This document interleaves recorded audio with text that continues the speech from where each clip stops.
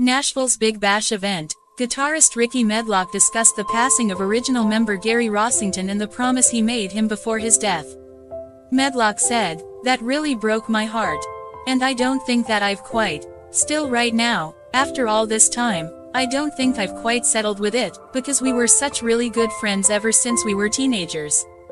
With rumors that Lynyrd Skynyrd might end after Rossington's passing, Medlocke explained how their fans led them to stay focused.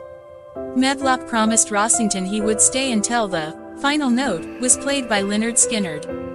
Besides wanting to keep his promise, the musician shared his love for the music the band produces. "It's all about the music. Those are such iconic and great songs, and I feel very honored and very proud that I've been able to be there and play those songs all this time. And God bless Gary for getting me back into this, and I promised him that I would stay in this band till the final note in Free Bird was struck."